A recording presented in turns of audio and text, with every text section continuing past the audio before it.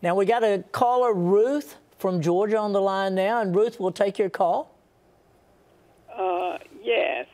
A friend of mine, we were at a wig store, and she was walking, and she just happened to, her foot hit a little handle where they had at the bottom of the, at the bottom of, she was a little close to the thing, and it had a little handle that you would lift up, and I guess some wigs or something was underneath there, and her foot hit, and she tripped and fell.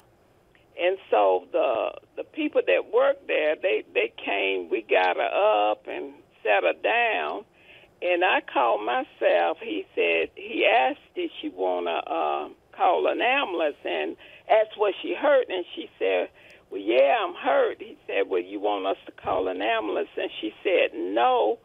And I said, I'll just take her to prompt care.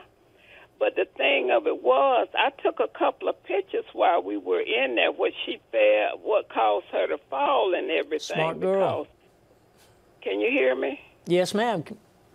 Okay, so she fell, and she was hurt, and we went to, I took some pictures, and I took them with me, but I couldn't find them in my phone when we got to urgent care. I told them what happened, where she fell at, and everything, and because her lip was cut, yes, they thought Ruth, something might have damaged her head or something, so they sent her on to University Hospital. Hey, Ruth, do you want to know what she should do, how she should handle it?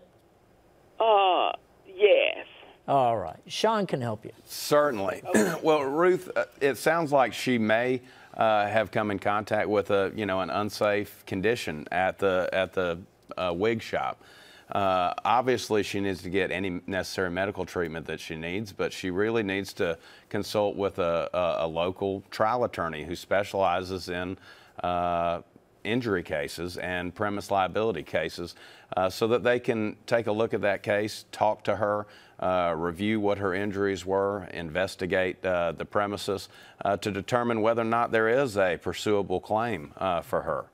And we talk about it a lot, but you also have med pay in these situations. If your friend is fine in a few weeks and it's just urgent care bill, then that's probably going to be able to be paid by med pay, and that means it's regardless of fault. So that you should not have an issue with that.